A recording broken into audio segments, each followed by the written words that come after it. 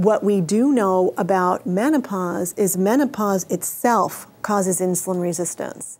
It's this change in estrogen receptivity in the brain that causes the development of this insulin resistance. Women start to develop abdominal weight. That's almost all women gain belly fat.